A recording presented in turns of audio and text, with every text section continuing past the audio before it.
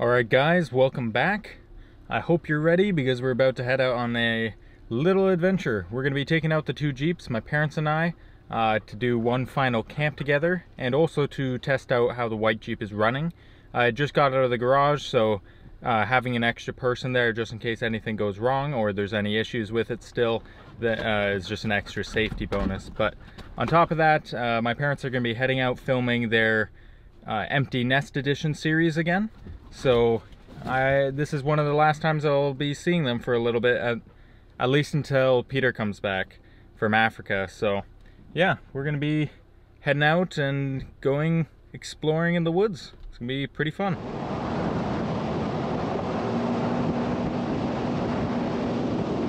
Not sure how well you can hear me, but this whole trip will be kind of interesting to see how the whole thing works out, because this isn't my first time. Actually, yeah, this is my first time camping in the Jeep by myself. Obviously, I'm not completely by myself because I'm going to have my parents with me in camp in their separate Jeep, but this will be the first time that I'm,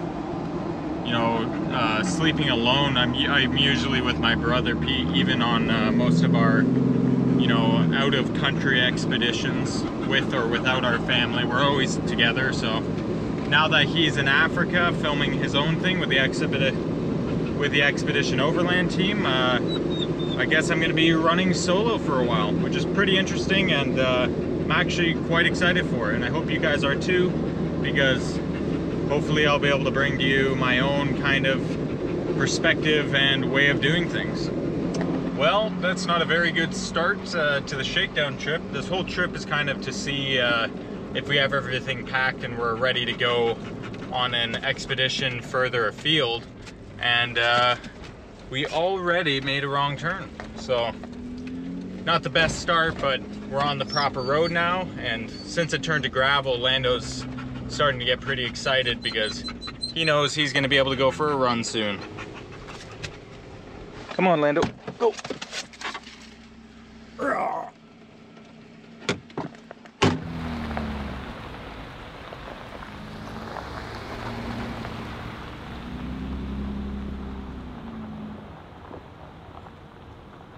So my parents are doing a shakedown of the white Jeep, which I mentioned just got out of the garage. And I'm going to be doing a shakedown of the blue Jeep. There's nothing wrong with the blue Jeep. It's been running like a dream, which is amazing for being a 2012 and having almost 300,000 miles on it. But I'm just going to be making sure that everything inside, internally, all the electronics are running properly.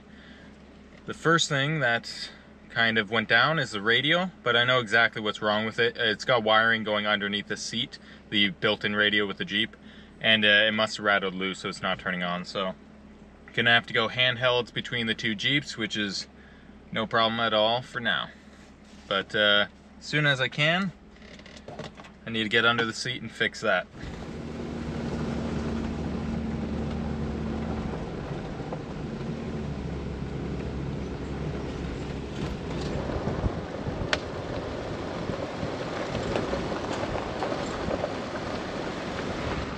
Now this whole trip is basically a test run for a lot of things, for the Jeep, for some of the equipment, my packing style, but also my filming style. So usually I use a A7R4 for my camera because it's a camera we already had for photography, and then I've just kind of modified it to be used for filming as well. And then what I'm testing on this trip is using GoPro.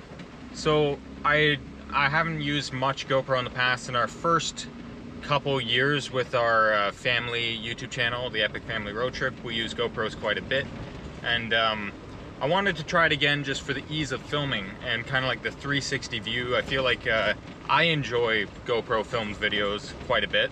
I'm still going to try to film with the A7 mostly just for the high quality aspect of it, but I want to know what you guys' thoughts are on me using GoPro, because I just find it a lot easier to do more of this point and shoot kind of film style if I can do a mix of both. That way I can still get all the cinematic B-roll and beautiful stuff everyone seems to love, and then also be able to capture moments in real time like I am right now. So let me know what you guys think, and I'll see if this is something I add to the arsenal or if I just stick with the A7 and do more tripod filming. Yeah, so this video is a test run for that. Let me know what you think in the comments.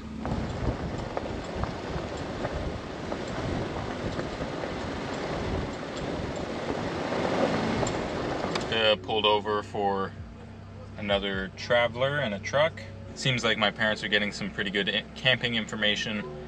Yeah, I think we're getting a nice scoop, which is always nice to get some local information, because the locals always know all the best spots.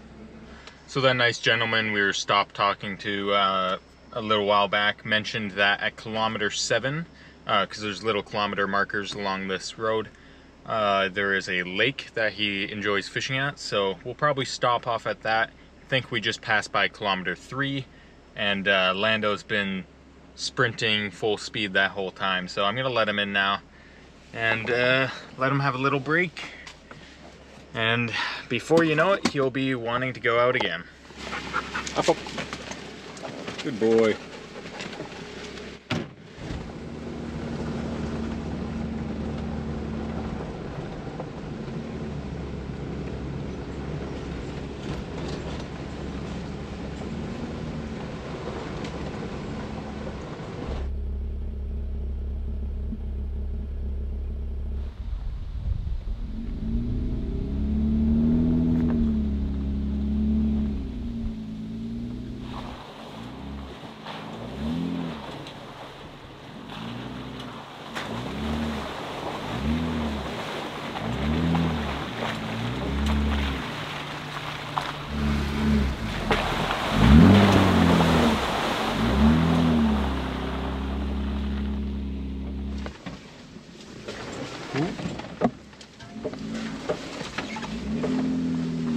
She's getting muddy.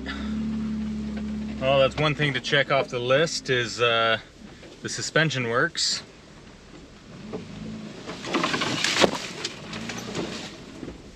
Limb risers work, although I probably should add my window up. Wow, it is getting muddy.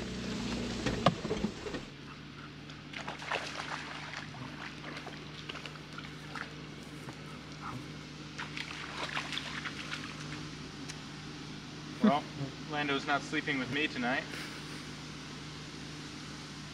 I think he has his own spot. Better. Watch your white shirt. Here, I think he's happy to be back out on the trail. Nice choice of shoes you got there, Dan. These are the Expedition 3000s. Perfect for running cameras through muddy puddles. Mosquitoes, black flies. Oh wow, that'd be a pretty camping spot. Oh, that is perfect. I wonder if there's any good fishing. Did we bring the raft? The guy said it's really Yeah. good fishing. We have the raft, everything. But go to where I took pictures on the way back. So that'll be easy.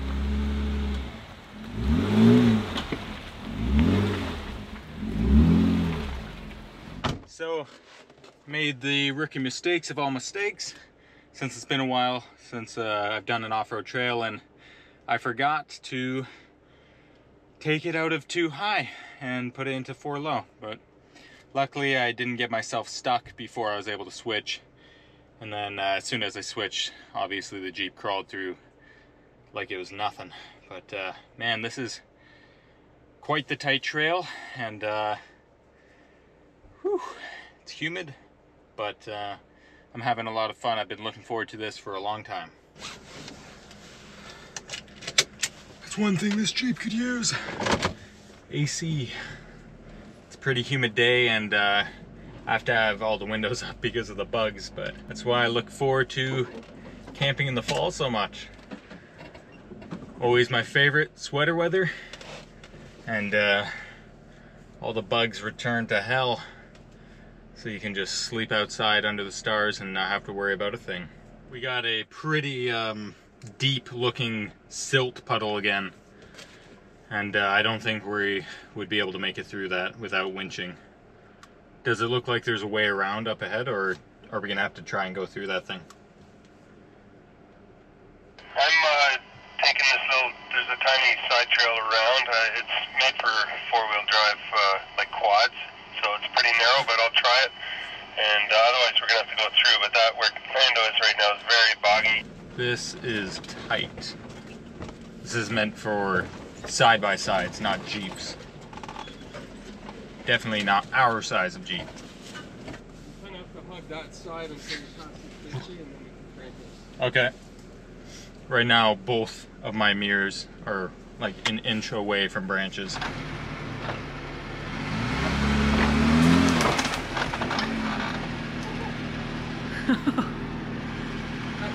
Pull in your mirror.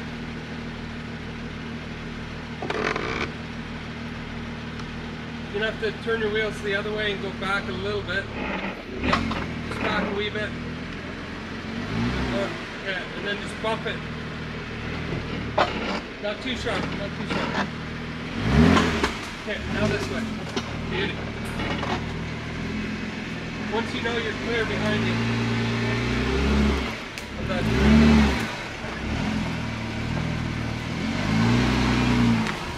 It's funny, like I was mentioning earlier, exploring your own areas.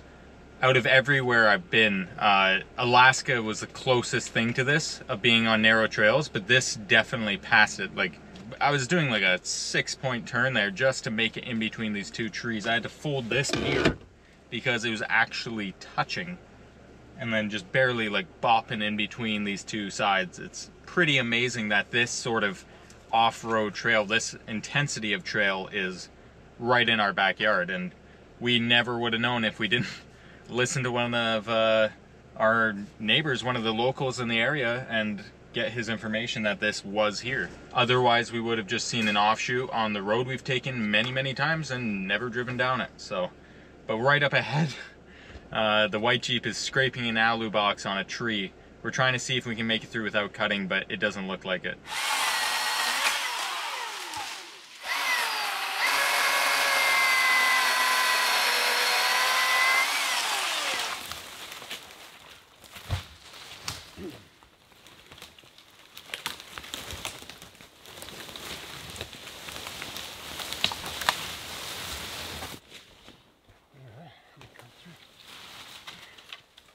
Next stop goes just ahead. Yeah.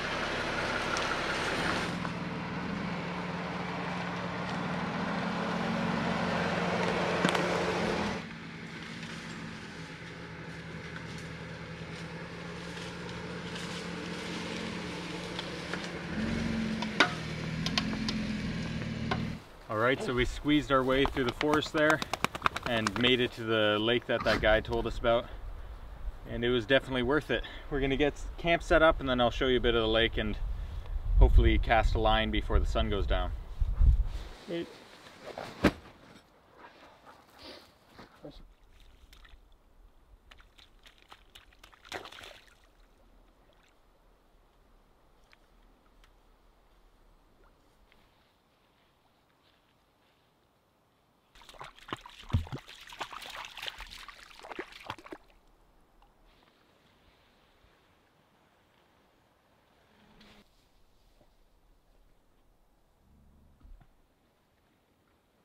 It looks good there.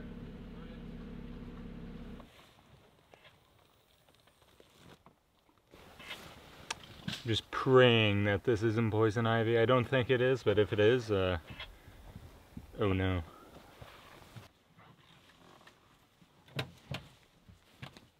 Alright guys, so right now I'm hiding inside of the Jeep from the mosquitoes. They got really bad now that the sun started to go down. We had planned on getting into camp a lot earlier, but then we had that amazing fun trail that we headed on, and that slowed us down quite a bit just from the narrow passes and muddy mud puddles. But that was a welcome delay because that was so much fun. I mean, I was not expecting to have a trail like that to go run so close to home. So I'm really happy that happened. And although I'm not really going to be able to walk around and explore for a couple reasons. Mosquitoes, 2, I'm tired, and 3, my footwear is not really well adapted to the wilderness. Wasn't the smartest idea on my part, but I tend to be the person that always picks comfort over function when it comes to clothing. Anyways, although tonight might not be the most comfortable camp, might not be able to have a fire or go fishing, I wouldn't trade that for a camp where everything went perfectly well, because it's kind of the nature of exploration and adventure that in order to do so, you usually are going to have to put yourself in uncomfortable positions. Obviously, this is something we're not used to. We've been traveling for 7 years now, but yeah, I almost enjoy days like this, whether like hiding inside of the Jeep, whether it's from bugs or from freezing cold temperatures, the most, because I usually end up remembering those trips the most. But I got my bed basically set up, just got everything cleared out of the way, and then I'll make the rest of my bed in a little bit. I think I'm going to review some of the footage I filmed today and see what I think of the GoPro, which is what I'm filming on right now. And hopefully it all turned out okay. I think it did. I've liked the look. I went on the little playback thing and saw a bit of the footage, and I think it looked good just on the little GoPro screen, so I'm pretty excited to see how it turns out. And like I mentioned earlier, definitely let me know what you think. This is such a beautiful spot. You definitely could come in here. This would be a great spot in the fall to like bring a canoe and go explore, because on Gaia GPS you can see that the lake kind of curves that way. This is just one of the little inlets and goes on for a very long time, so it's a pretty big lake actually. And I've seen lots of fish jump, so it's probably good fishing as well. Well, I mean, that's what that guy told us, is that it was good fishing. So this will definitely be a place that I come back to, and I'm going to explore a little bit more in the morning. But for tonight, it's just going to be basically going to bed. I know my parents are going to be making a delicious meal. This here is the only thing keeping me alive right now. The Thermacell. For those of you who do not know what this is, by the way, this isn't sponsored. It's just a mosquito burner. It's got a little butane thing here that is interchangeable when it runs out, and then this little blue pad that kind of slowly burns. You don't need to leave this on for long, especially not in a tiny place like this, or in a tent even when I'm camping. I carried this my last camp. You just turn it on for a little bit. All the mosquitoes in the area either leave or die if they're trapped in with you. And then you shut it off and you're pretty much good. Which is, like, I've tried so many things. Up here in Canada we have a mosquito problem for, you know, about 2 months out of the year. But tried everything over the years, and this is the only thing that works, or the thing that works the best. I know this might seem a little bit messy, but that's what this trip's for, is just kind of feeling everything out and setting up some systems, getting some systems in place. It's actually my first time sleeping in the JXL, like in the bottom half. I've always slept up in the top tent, but tonight I think I'm going to try it down here.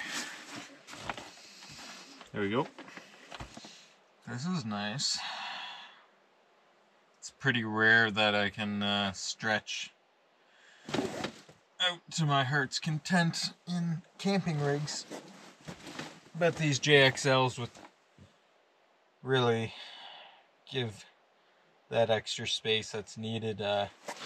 For those of you that don't know, all of our family is pretty tall.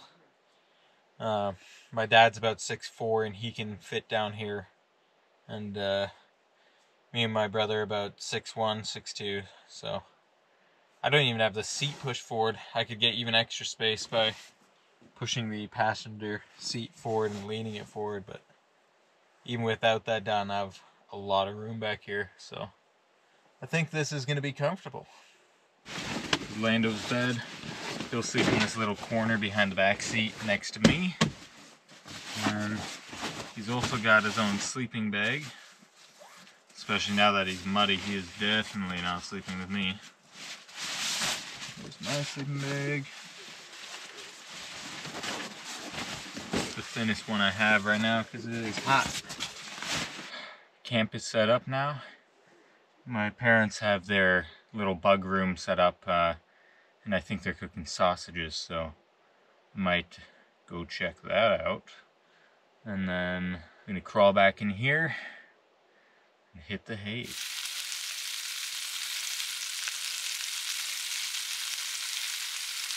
Well, I'm going to head to bed. Pretty tired. It wasn't a long drive, but it was a pretty intense drive, and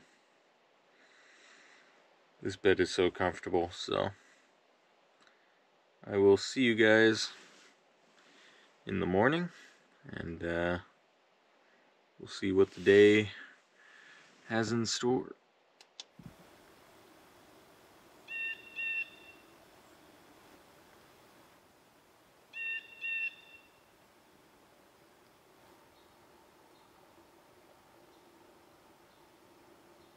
Well, good morning everyone.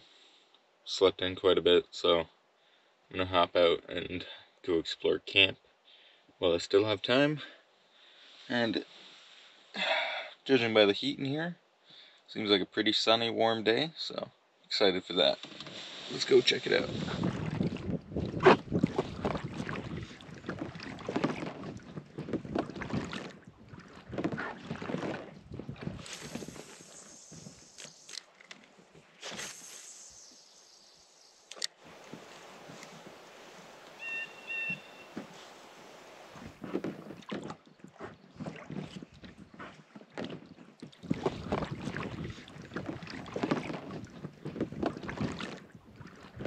Alright guys, so didn't have much luck, but I didn't really go at it for too long because we have to head out soon because we got some appointments in town and stuff. So yeah, this is an amazing lake, incredibly rocky lake. Looks like a beautiful place to camp.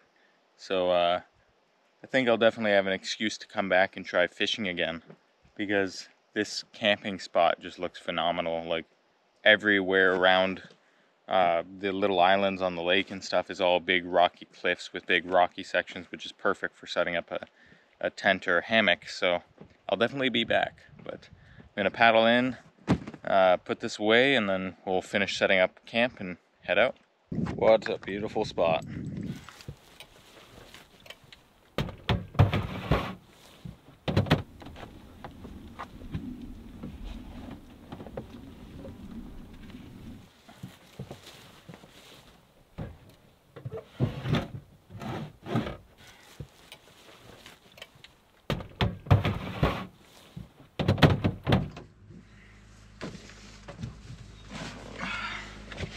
Alright, we are headed out. Had a beautiful night in camp, slept in, and then even had a bit of time to go paddling around, so that was fun. It's gonna be a little bit tight getting out of here, but at least you get to go on that fun trail again. That's one great thing about pushing through places like this is once you've done it, the adventure is only half over. You still have to make it out, which is a pretty amazing feeling.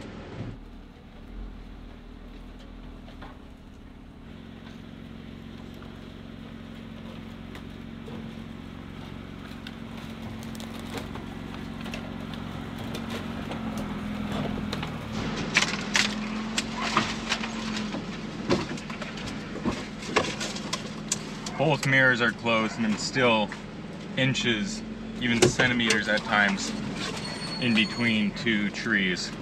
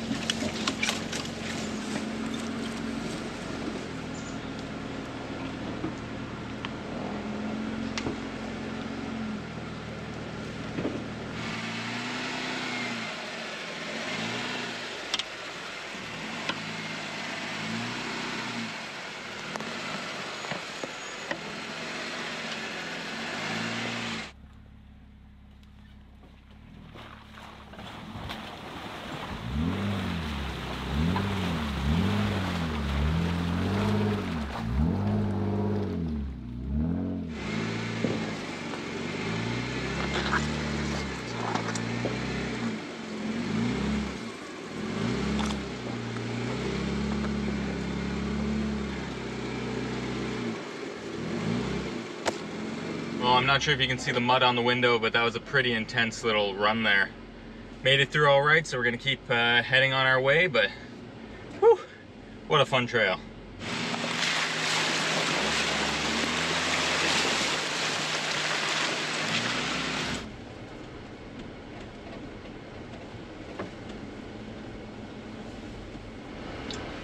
Well, we just turned back onto the gravel logging road, which concludes that little journey into the bush. That was amazing. That was definitely worth the time. It's hard to believe, like I was mentioning earlier, that you can just turn off of a road you've been on, you know, many times, and there's adventures like that out there. Just always goes to show you never know what's outside of your own backyard unless you go and explore it.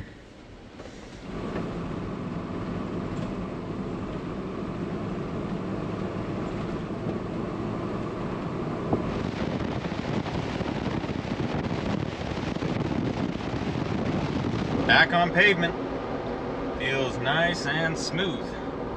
I actually forgot to put one of my mirrors back out, so I'll have to pull over and do that, but that was a fun trail. I had a lot of fun. Feels good to be back on the road, and it just got me really excited to get some travels in. Don't know where yet, but I know I'm going to be going somewhere, even if it's just in my own province. I'm going to be exploring as much as I can. Well, guys, the journey is not over yet. I just had a craving for a burger and remembered, hey, we're not that far away from town, so I could easily go get myself a burger. So that's what I'm gonna do. I'm gonna go head into town, get a burger, sit by the water, and end this day in style. The town up here is, we've been to it quite a few times, and it's not too far away. It's just like an hour and a half or so. And it's a beautiful spot. Tons of boats are coming in all the time from the States even. And it's just a small little town, really small population, so. I'm looking forward. I can already taste that thing. What a day. What a trip. Turned out way better than I thought. Just kind of really happy right now. That's probably why I keep repeating myself on that. All right, let's go get some food.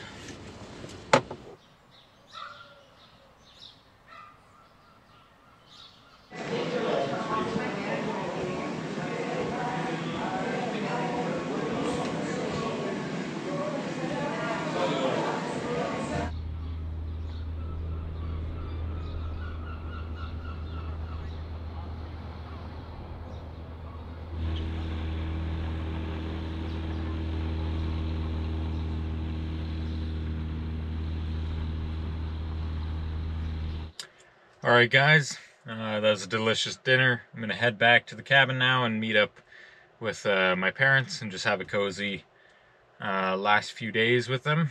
And yeah, I hope you guys enjoyed this video. It was a lot of fun to film, so I really hope you guys enjoy that sort of content, because I'd like to do more of it in the future. But as always, a big thank you to those of you who have subscribed to my Patreon channel and are helping support this journey. Wouldn't be possible without you guys, so I really appreciate it. And I'll see you guys next week.